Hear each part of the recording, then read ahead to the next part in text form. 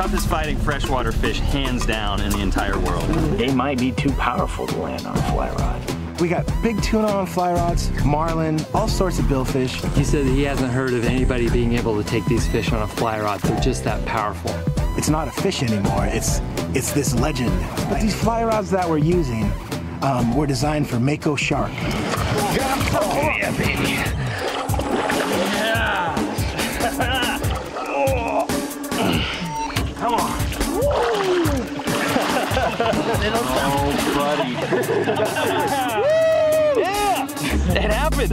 We got one. That was incredible. Pretty decent size PNG black bass. Beautiful fish. If that fish fought like that, I can't imagine what a bigger fish is gonna fight like.